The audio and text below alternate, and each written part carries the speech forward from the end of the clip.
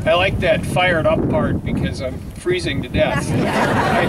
I've got prepared marks and I'm shaking too much to hold the paper, so I'm going to speak to you from the heart.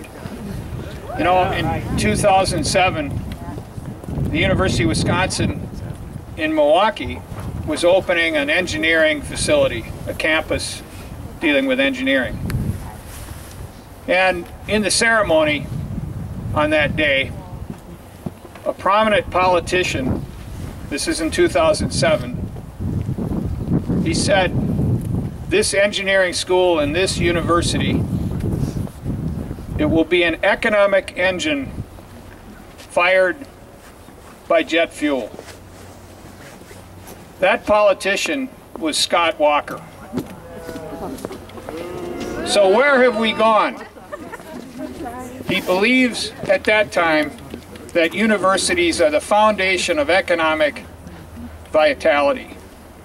And so here we are today facing a $300 million cut to the education in this state, to the UW system.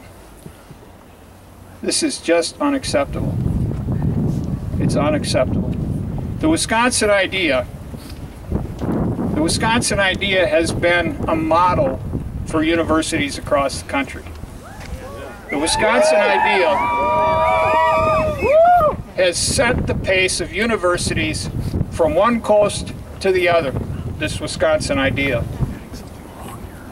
A guy named Howard Odom was the chancellor of the University of North Carolina, Chapel Hill.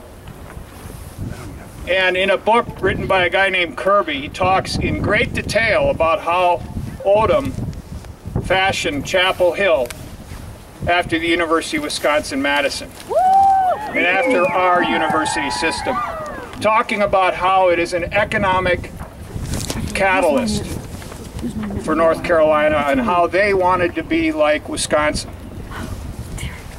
This is a gem, it is a jewel that must be saved, it must be cherished, and it must go on, folks, it must go on.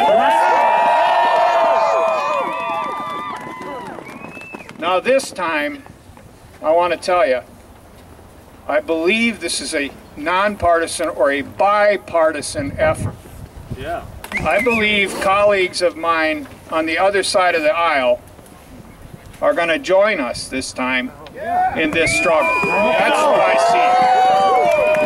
see. And that's what we need. You know, the last week, Governor Walker spent in England.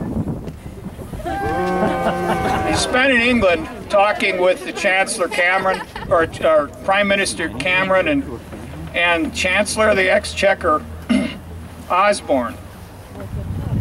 Governor Walker needs to come here and talk to our chancellors of our university system.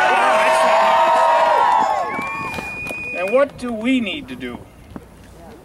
What we need to do is work smart, work together. We need to talk to our legislators. You need to write letters. You need to make phone calls. You need to send emails. Don't send the pattern emails where there's 1,000 of them that come in and say the same thing.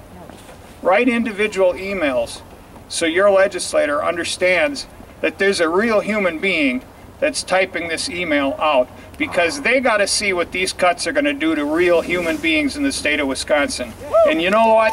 Those real human beings, they elect these people. It's time for you guys to stand up and tell them who's in charge.